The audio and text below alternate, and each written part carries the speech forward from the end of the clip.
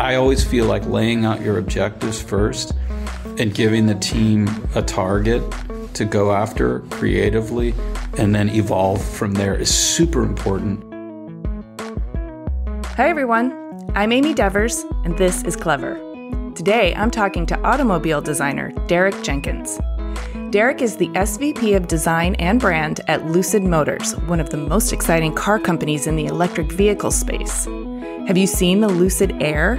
It's a luxury sedan that was named Motor Trend's 2022 Car of the Year, and it's definitely worth checking out. Prior to Lucid Motors, Derek was Director of Design at Mazda North America, and spent almost a decade as the Chief Designer at Volkswagen North America. He got his formal education with a bachelor's in transportation design from Art Center College of Design. But before he even knew it was a career option, Derek grew up steeped in the car culture of Southern California.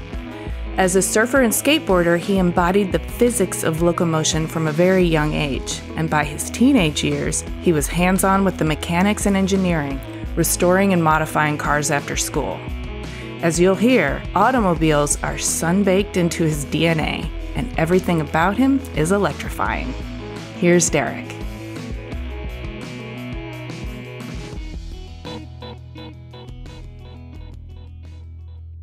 My name's Derek Jenkins. I'm the Senior Vice President of Design and Brand at Lucid Motors. I live in Malibu, California, but I work in Newark, California, where the Lucid headquarters is. How does that commute work? Lots of flying, a lot of back and forth. I spend my weekdays up here in Newark at the headquarters, and I spend my weekends in lovely Malibu with my wife and two boys. So I am very excited to hear all about how you got to where you are now. So let's go back to the beginning and start from zero. You grew up in Huntington Beach, right? Surfing and car culture is baked into your very being. Very much. In some ways, I think I was really fortunate. A small surf town. It's grown a bit since I grew up there, but it is very much a kind of surfing and beach culture, and Pacific Coast Highway and VW microbuses, and it had a lot of that. So I was exposed to a lot as a kid. Also, my father was really quite into cars, specifically more German cars. That definitely rubbed off on me at an early age.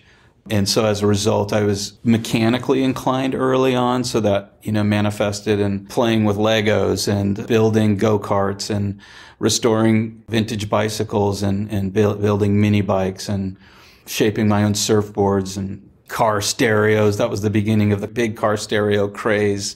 As I got a bit older, then naturally cars became more the focus. I restored my first car when I was 15, and that was kind of the beginning of it all, I would say. So backing up a little bit, you said your dad was into cars. Were you multi-generational in Huntington Beach, or? No.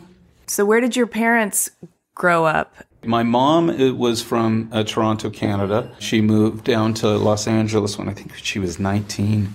And my father was born in Ohio, but this is a strange twist. My grandfather took the whole family down to Panama to work on the canals.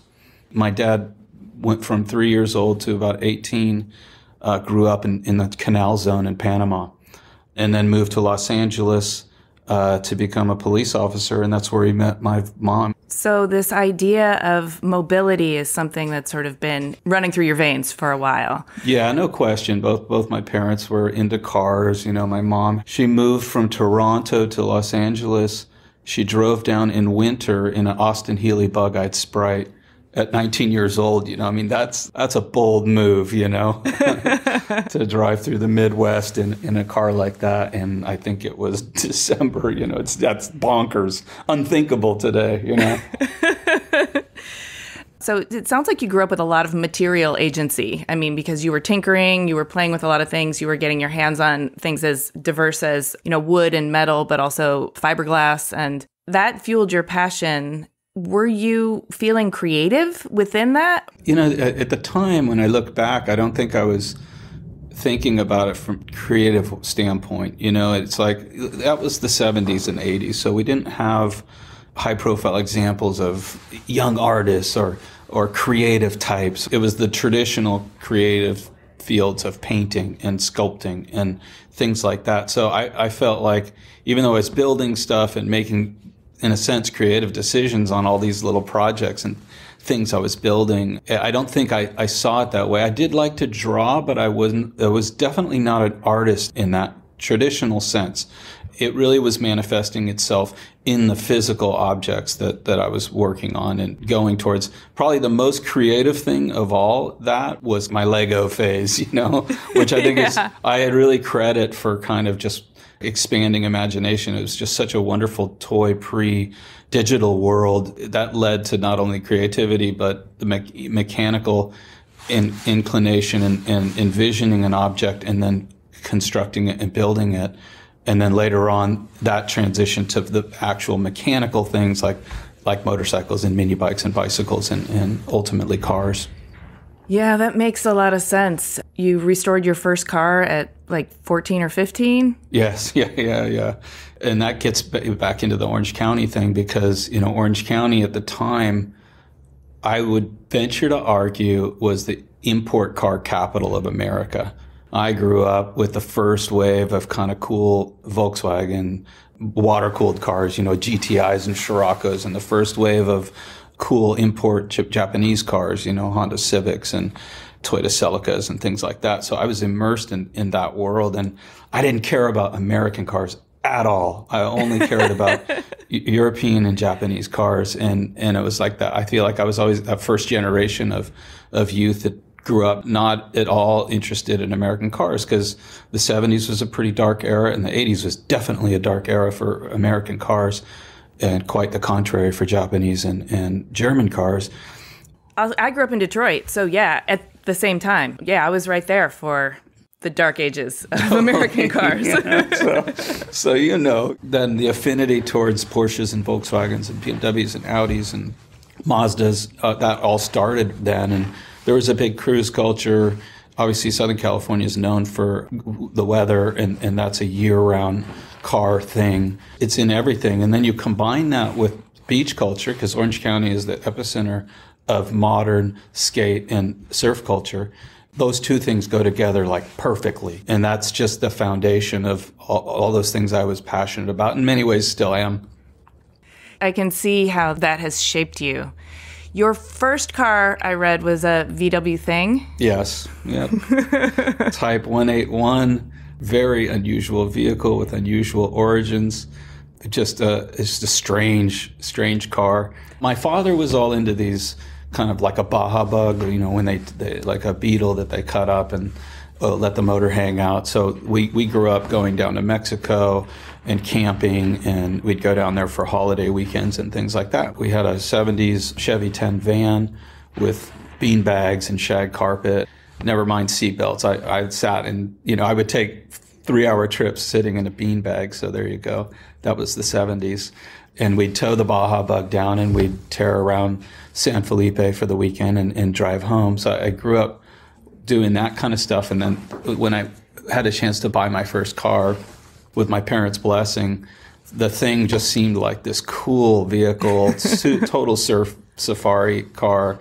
And I found a car down in Newport Beach in this guy's backyard filled with leaves. The floors were rusted out, and I got it dirt cheap and just started working on it. Didn't really know what I was really doing, but, my dad helped me a bit, and it turned out great. I mean, I love this story. I'm thinking of you as a teenager, and that's this time when we're all going through a lot of change and awkwardness and angstiness. What were you like as a teenager, and was there some way in which this outlet was helping you process yourself and process who you were becoming? Mm-hmm. Like a lot of kids that age, sports was a big deal. So I was kind of balancing my sports life between surfing and soccer. That definitely kind of helps to, give you confidence and group dynamics and things like that. The car thing was very much a solitary thing. What was cool about kind of, as I got into the car thing, got my VW Thing, I restored that. That was like the coolest car at school. You know what I mean? Oh, I'm sure. And of course, I'm sure you stood out. Yeah, everybody wanted to ride in it. The girls all wanted to be in it. That whole idea of kind of like freedom and lifestyle, the car kind of represented that. And of course, the surfing piece of that, like I said, fits in it. So we'd get four guys in the car and drive down to San Diego for the weekend and to go surfing in it. And in a way, kind of cliche of like teenage freedom.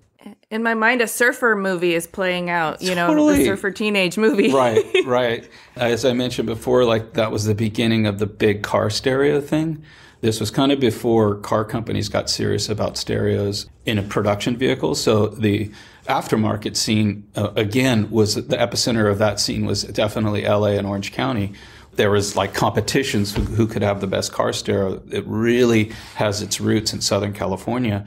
And so I got into that. So I was working jobs just to buy amplifiers and subwoofers. And so I got all into that scene. And so then music culture tied into it all. You know, so it's all now, all of those things. It's lifestyle, it's beach, it's surfing, it's cars, it's music. It's all one big kind of thing. Yeah, you know, I grew up outside of Detroit, and my first car was a 78 microbus, which nice. in that area was a very like odd sight on the Super road. cool. And also, it had no heat, or it was like the heat came from the back. And so I used to drive around in the winter with a comforter wrapped around me. Oh, I love that. And that's a bay window. I love that version. In fact, my close friend, because I was on the surf team in high school, every morning we'd meet at Huntington Beach Pier, and we'd always take his van because he didn't care if we would wear our wetsuits. He'd let the water get all over the car. It was all rusted, and it was just this funny thing that we'd all pile in. And that car got so destroyed from 3 years of just salt water. But I have this incredible memories. It was orange and white. Yeah, super cool. This is clearly part of who you are. It's baked into your identity at this point. What were you thinking about making decisions about going to college or not going to college, or what your livelihood would be as an adult? And how were you sort of navigating that? I look back then, and it's kind of a miracle that I ended down this path of design in a really creative focused field, because that was really an unknown entity. Nobody was talking about car design at career day. For that matter, any kind of creative field in the business world was a very unusual topic. It was usually like you're going to go into economics, and you're going to go into policing, or you're going to be a firefighter, or you're going to go study law. The big one back then was marketing. I'm going to go into study marketing. Again, there's the tie back to the surfing. I thought I wanted to perhaps be a mechanical engineer so I could be in and around cars and that. And I also realized what that would require from me from an education standpoint. And I wasn't particularly strong in math. Man, is that really what I want to do? My coach for my surf team, he was a really interesting guy. He was also the teacher of our ceramics class. And he's like, hey, listen, I know you love cars. You're always working on your car. You should go see the school in Pasadena. It's called Art Center College of Design, and they actually teach people how to design cars. And I'm like, oh, bless him. And he's like telling me about it, and I'm like, that just sounds so cool. And he's like, yeah, you really got to check it out, you know. And he just offered that to me because he knew I was always doing stuff with my car, and I was customizing stuff, and I was working on everybody else's car at that point. And he just offered that information out of the blue. And when he did your eyes light up? Like, you can study car design in school and you can make that your job? That was exactly my reaction. I'm like, really? That's a thing? Again, there's no internet, there's no YouTube, there's no tutorials on how to become a car designer. It just didn't exist, right? So I started researching it. And then my mom, one weekend, we did a tour up at the school, and I saw what the students were doing, and the sketching of cars and the clay models. Literally that day, it was like, this is what I'm doing. I think I just turned 60. I was just driving. I'm super fortunate because it wasn't like I had to go through college and get a degree before I kind of figured out what I wanted to do, which is unfortunate because for a lot of folks, because they go to college, they're still trying to figure it out. and they can't use that formative time to drive towards the end goal necessarily, so directly at least. I was from 16 on, and then I started to take the drawing classes, and then I started to learn more about all those techniques, and I started to do more and more research of who were the top designers and who designed this car and who designed this car. And so I was really, really focused on it. And then I started to take night classes up at Art Center, pre-degree classes. And so I gained a lot of momentum, and I was able to submit a portfolio and get accepted by when I was 18, I was like the youngest person in my class at the time. Most of the people, they were coming to Art Center for graduate degrees. So I got like a big head start. I really got in young, got out young, started working right away. And were the college years, did you get what you needed? Were they as nutritious as you hoped they would be in terms of teaching you everything you needed to know about what goes into designing a car? Because it's a multifaceted discipline. I feel like Art Center does provide you the general fields of skills. They teach you drawing, they teach you some fundamentals of vehicle engineering, aerodynamics, vehicle packaging. They give you a good art history, color theory, and of course just illustrating, because especially at that point in time, being able to illustrate, sketch, they're teaching you how to communicate your ideas as a creative person effectively. And that was when they first started to teach you about, like, this is how it works in a corporation. If you think about the monolithic nature of car companies historically and what that means from a business discipline standpoint, and then you throw in something as creative and as whimsical as car design, those two things, to get that all to work is not easy. They teach you a little bit about that, but predominantly what I credit the school with is it's a forum where you meet some incredibly talented people. It is attracting talented people, and the talent pool is like feeding off each other in a competitive way and making each other better. So the people that I went to school with were just so inspiring and drove you to another level. That was a big thing. And then the other thing it did is the school was so well connected with the industry that, you were getting all the top design leadership visiting the school from all over the world, sponsoring projects, meeting students, and then offering internships and scholarships. I did an internship at Porsche in Germany. It just like catapulted my experience and knowledge, because then now you're like, okay, now I'm in the place where it really happens. I'm not just going through the motions. So the fact that they put a lot of energy into those pathways, those industry pathways, is really huge. Which is, yeah. I'm sure it's not unlike other big, really well-known schools. That's what happens at Harvard. That's what happens at Stanford. It's the connections with the industries that are on the forefront of those disciplines, and that the students are at real time contributing and then at the same time learning from the real world. So you mentioned an internship at Porsche. Did you go to Audi right after graduation? Or I did, yeah. Can you talk about the early chapters of your career and what that foundational experience was like and how it helped you sort of shape not only your practice but your philosophies? Sure. Yeah, so I did the Porsche internship, and I followed that up with an internship at Volkswagen at the Advanced Studio in Los Angeles. That was a combined studio of Volkswagen and Audi, so I met the leadership of both brands at that facility and made some great contacts with Jay Mays. At the time, he was leading the Audi studio. I went back to school, and then he hired me straight out of college, did a couple of projects in California, and then he got promoted to take over all of Audi design in Ingolstadt in Germany at the Audi headquarters. So then I've moved over to Germany at that point.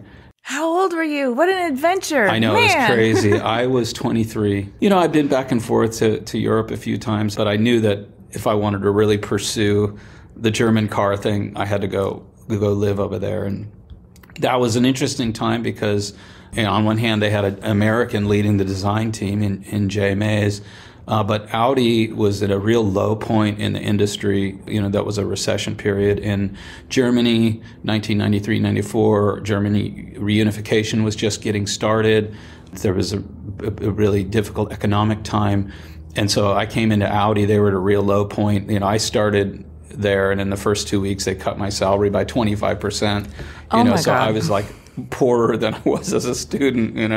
But what was interesting is that they were so hungry to elevate the company to kind of BMW, Mercedes status, which Audi was not anywhere near that at the time. There was a big push to reinvigorate the company and create new products. So my timing couldn't have been better, because I was coming into this time where there was really great leadership at the top, all the way through the company, and they were hungry for change, and they wanted young talent to help them get there. And I came in there again with talented people from all over the world, and I was able to just kind of like in a period of like 2 years soak up so many skills and so much experience working on my first projects, and got to see the transformation of the brand real time. Because that's incredible. Yeah, Audi was literally just barely skipping off the bottom when I joined. They had a couple new models coming to market that elevated things, but what came next, and I'm happy to say that some things that I was directly involved with, but also just everything, the momentum they had over the next 5 years, we just saw massive improvement. And being part of that rebirth or kind of creation and establishing of that company taught me so much about that and what design could do and how a brand could transform in those early stages. Wow, that is fortunate to be able to witness that from inside the beast too. The transformation, as it's taking hold, it's happening in all of the micro corners of the brand, and you're hopefully, it sounds like you were privy to those conversations and then part of something that grows, and you feel like that collective camaraderie of growing something together too. That's really powerful. I'm so excited you had that experience, and that totally feels a little bit like a rocket ship. It was, and it's unusual if you think about in the industry, how often do brands go through like such a transformative period? Keep in mind, it took I always say about 12 years before the company got to that BMW Mercedes status. It took that long to refresh the company.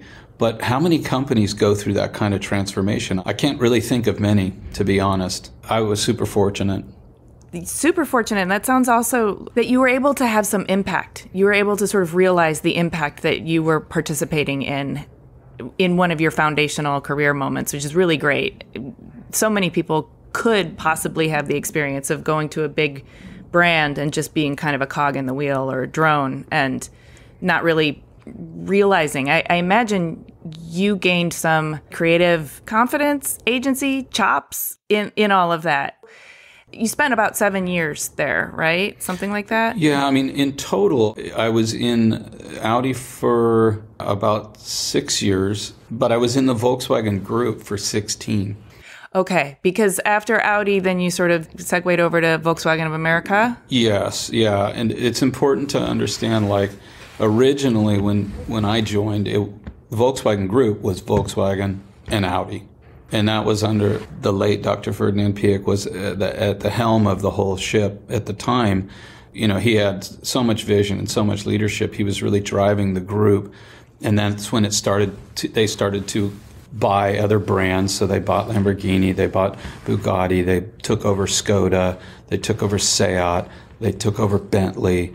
And now the VW Group become this very, very prestigious thing, just going off in every direction. And so that elevated that group, and just so being part of that gave me a lot of credibility and, as you say, kind of confidence and just awareness, and so there was 16 years of kind of starting at the bottom and seeing that thing grow into this. Now obviously it's a world dominating force. That was just awesome to see. And again, because they were buying up these other smaller brands, these prestige brands in many cases, they were also all going through these transformations that Audi went through. So they bought Bentley at a low point and fixed that. They bought Lamborghini at a low point and fixed that. So we were witnessing all of that at the same time. And that was also remarkable, these rebirths. Yeah, and as you're witnessing all of that, are you also discerning the patterns? There's some things that work, right? And they're repeating that over and over again, and it's working each time. because each one of those was an exercise in rebranding, right? It was about rebirthing the company, taking the kind of legacy things that are awesome, infusing new technologies and new development and, of course, new design, and refreshing it all, you know? And so there was absolutely a kind of pattern that was forming there. It was just incredible to watch. You know, there was a lot there. Well, you say watch, but you were participating in it as well, right? I mean, the microbus concept is exactly that, what you just described. I don't know which are your favorite projects. I'd actually like to know. It must have been cool to sort of revisit a microbus that you have such fond feelings for and give it a update.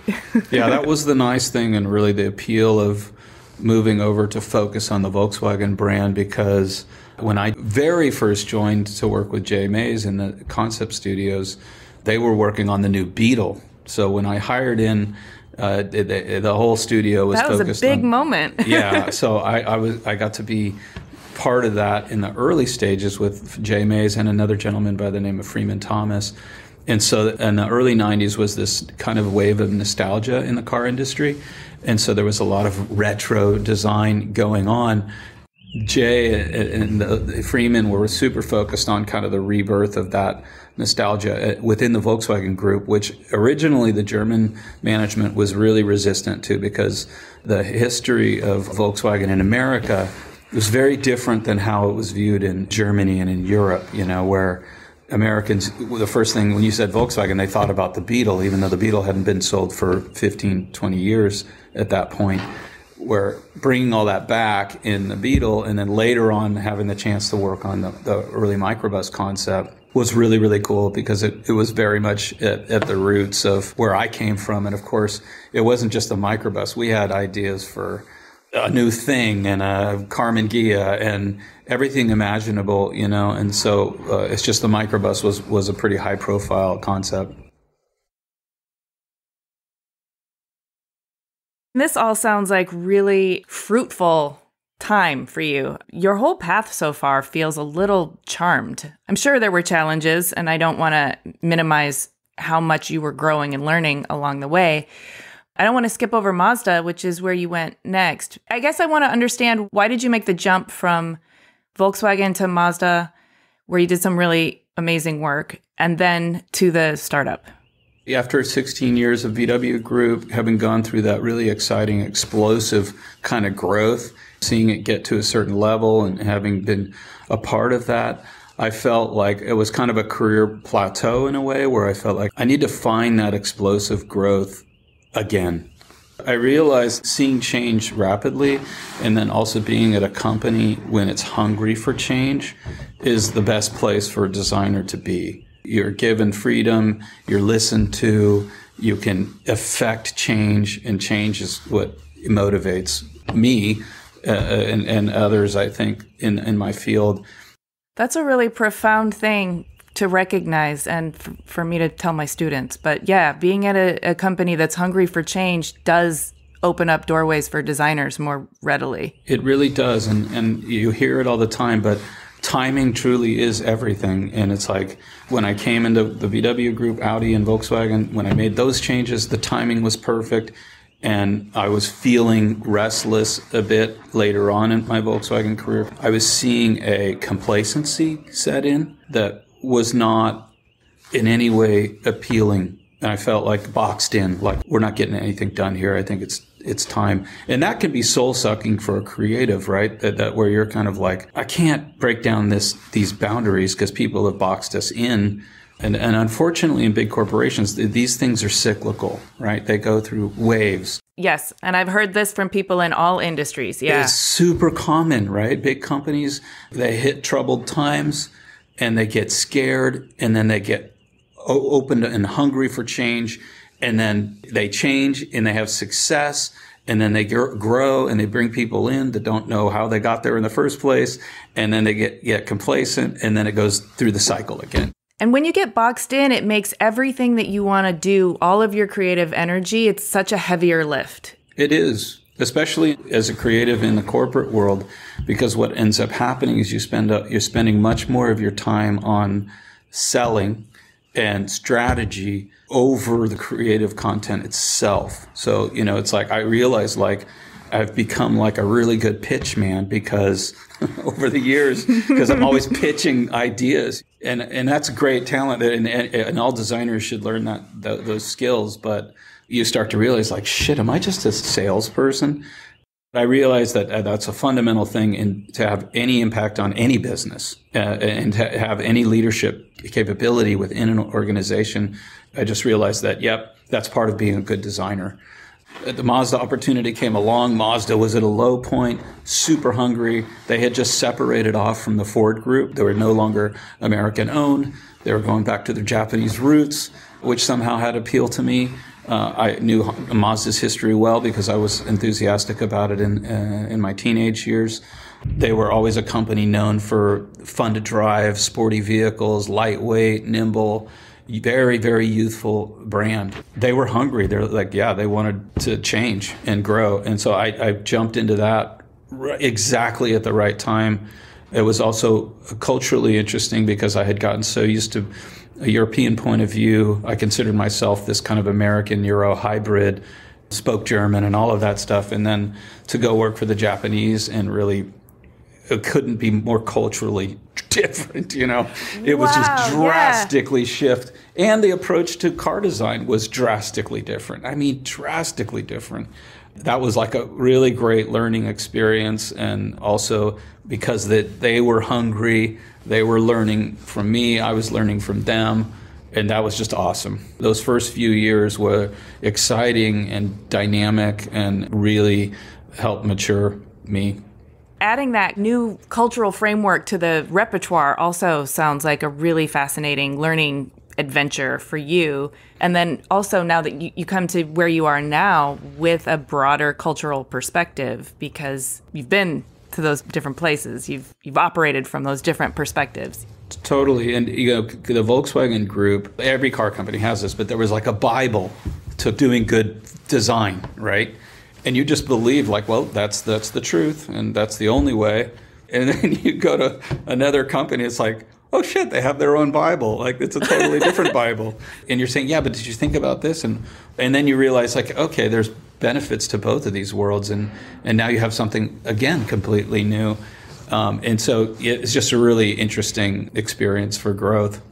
So talk to me about the jump to a startup, an EV startup in 2015. Is this more getting itchy and restless and chasing the hunger and the change? Yeah, I think it was because I was also fortunate, again, through that period of my, after I came back from Germany, working in California, I had been kind of focused on Volkswagen, especially through the early 2000s. In California, and that's when the first rise of the hybrid in California, because the Prius really kind of captured Southern California and just California in general as a bit of a new trend.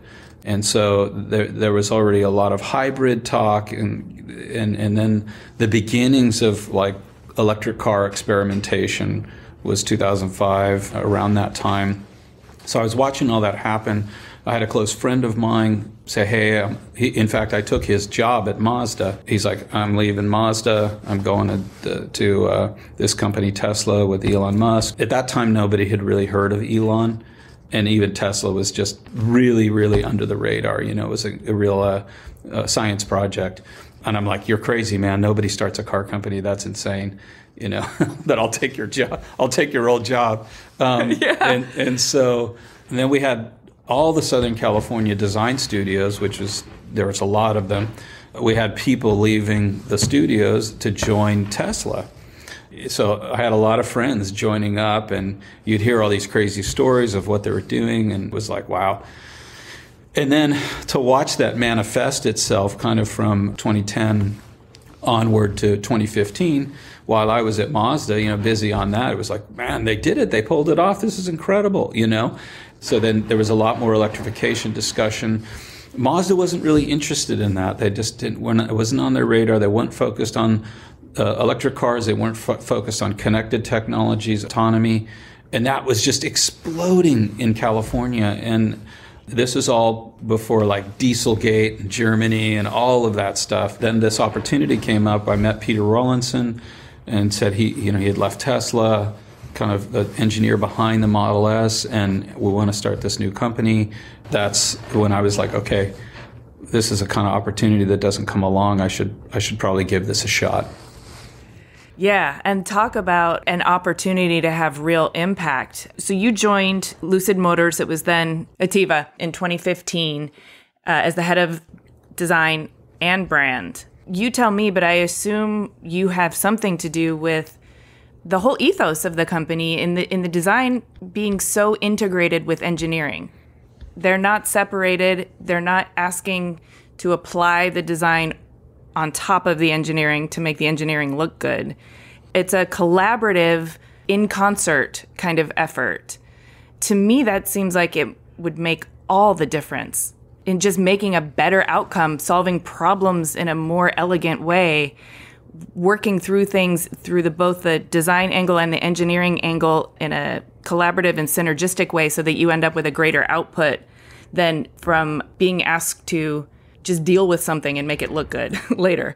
But I'm not a car designer, so I want to hear your take on that. Yeah, when I joined, it was only like 50 people or 75 people maybe at the time, and there were groups within the building. There was the engineering group and the suspension team and aerodynamicist, but the design team was only a handful of people. And so it was really like, okay, roll up our sleeves, let's design a car. And then it was like, well, what are we designing? Is this, what's the company?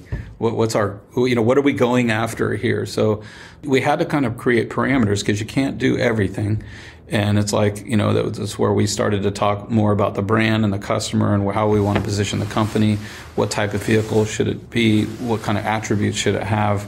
We had a lot of debate and discussion in those early days in 2015, and then really got to work on a design and try to visualize the design and lay it out. And that, because there was no departments per se, everybody was in one building just working together to get stuff done. And Peter Rawlinson also had a very strong ethos of design and engineering just working hand in hand to solve problems, support each other on that effort, and working collaboratively, where it's less the case in the big car companies, partly because they're so big, they're working on multiple vehicle lines and there's platforms, and it's much more prescriptive. And so this was an opportunity to really clean sheet approach, everybody working tight together, and then also teaching the teams to have empathy for each other in terms of like the design is trying to achieve this. They want the car to be low, they want the car to be wide, and da-da-da. And then the engineering team needs the car to be aerodynamic or else we can't make it efficient. The car has to be spacious and comfortable, so the proportion might be a little unusual compared to cars today. Design has to try to make that work, and understanding what you're trying to achieve and really taking in many ways a form and function, being complementary to each other approach, and trying to embrace that was really, really exciting. And all the while trying to create something that was unique to us, that felt new and fresh, but at the same time wasn't so futuristic that it would scare existing luxury customers away. We had to find that sweet spot of new versus traditional, because, at the time, all luxury cars were very traditional. That was kind of the starting point. Seems like something in there's working, because the Lucid Air was named Motor Trend's 2022 Car of the Year. Congratulations on that. Thank you.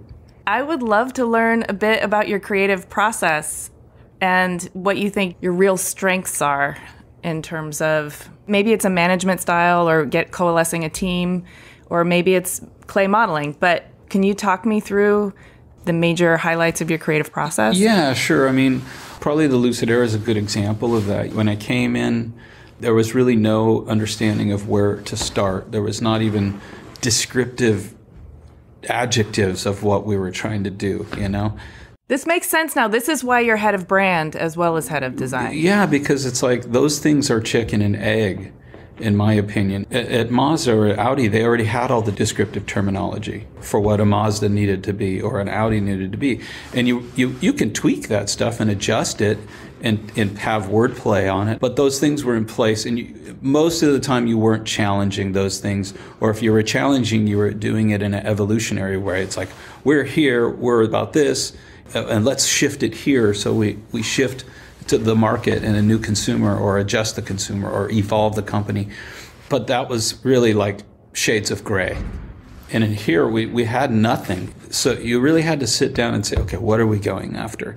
That was a psychographic discussion about who are these people that would buy this really advanced electric car? Or do they really care about range? Do they care about performance?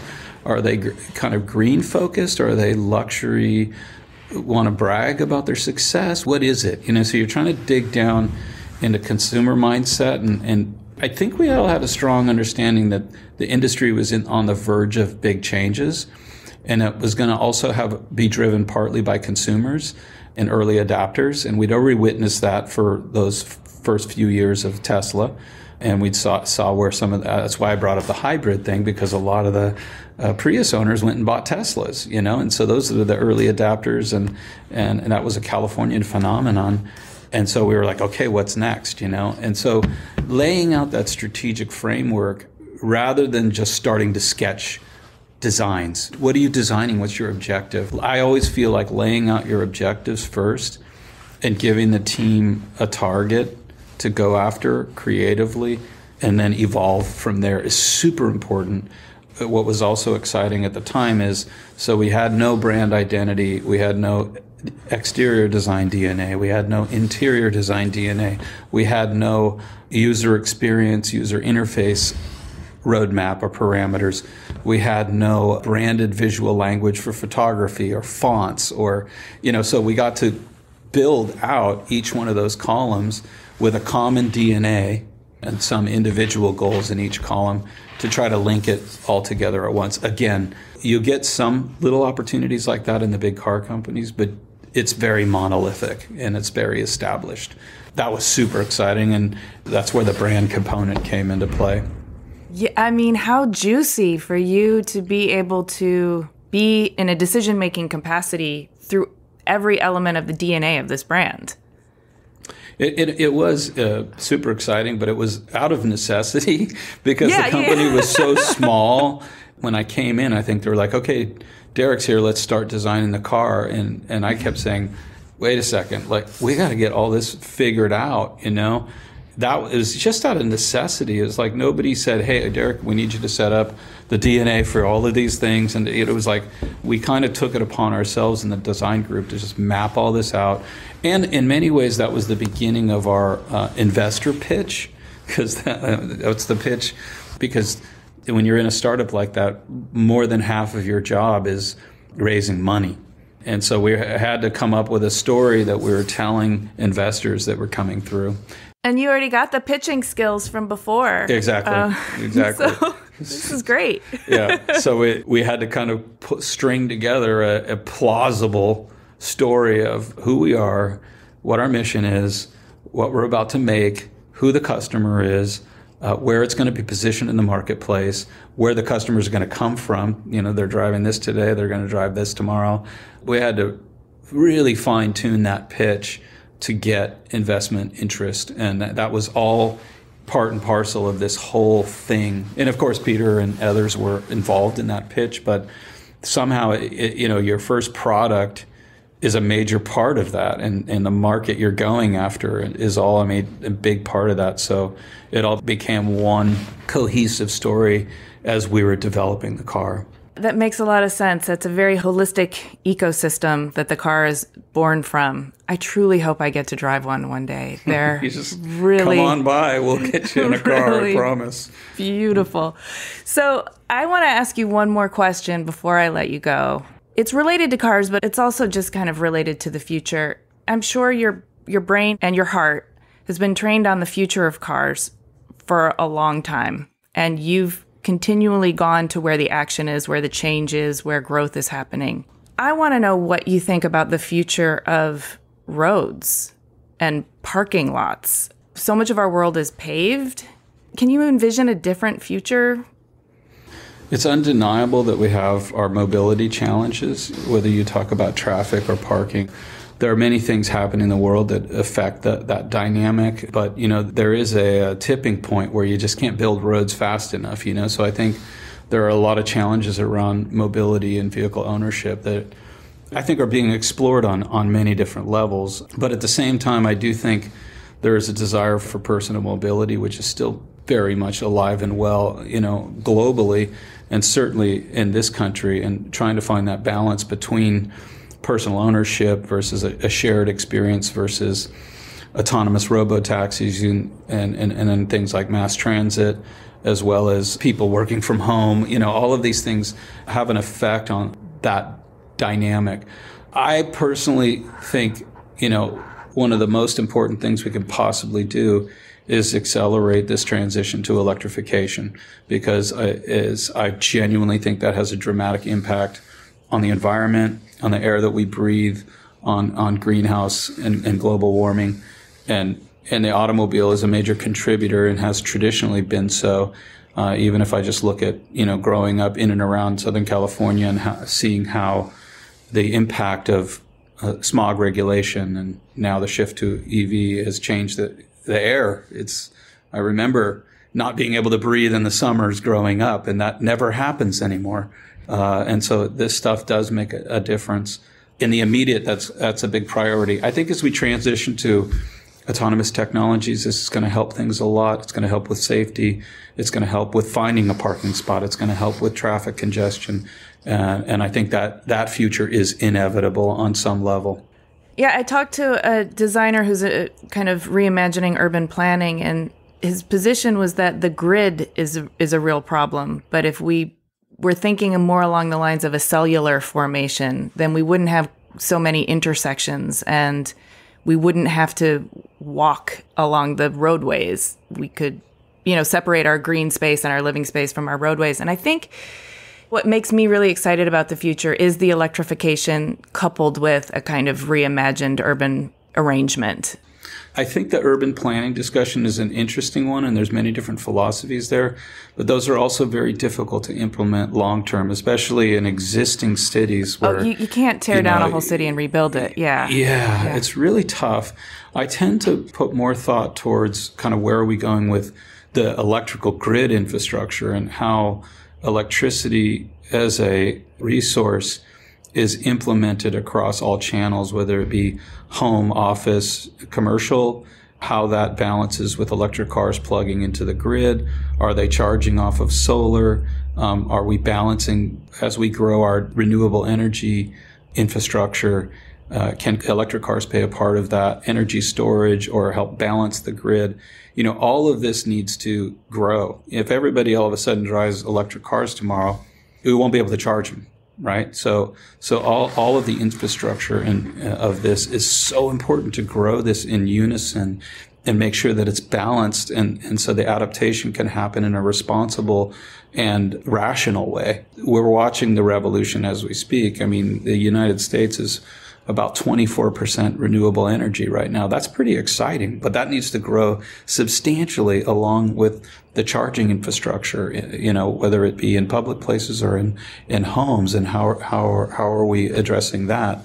These things are super important because energy independence and supporting the mobility side of it is just so important to growth. And if I look at what other countries are doing, how Europe's handling this and evolving, how China is way ahead on these topics and how to handle it. It's a super important focus. Agreed. This has been really fascinating. Thank you so much for giving me the inside intel on your whole career and your life story, but also on the dynamics that need to be in place in order for the great moments that you had at each of these corporations had to do with them being hungry for change. And I think that's a really important piece of this that I'm going to be thinking about for a while. Thank you so much. Awesome. Thank you, Amy. Appreciate it. And look forward to talking to you again. Hey, thanks so much for listening. For a transcript of this episode and more about Derek, including images of his work and a bonus Q&A, head to cleverpodcast.com. If you can think of 3 people who would be inspired by Clever, please tell them. It really helps us out when you share Clever with your friends. You can listen to Clever on any of the podcast apps. Please do hit the follow or subscribe button in your app of choice so our new episodes will turn up in your feed. We love to hear from you on LinkedIn, Instagram, and Twitter. You can find us at Clever Podcast, and you can find me at Amy Devers. Please stay tuned for upcoming announcements and bonus content. You can subscribe to our newsletter at cleverpodcast.com so you don't miss a thing. Clever is hosted and produced by me, Amy Devers, with editing by Rich Straffolino, production assistance from Ilana Nevins and Anushka Stefan, and music by L1011. Clever is a proud member of the Surround Podcast Network. Visit surroundpodcasts.com to discover more of the architecture and design industry's premier shows.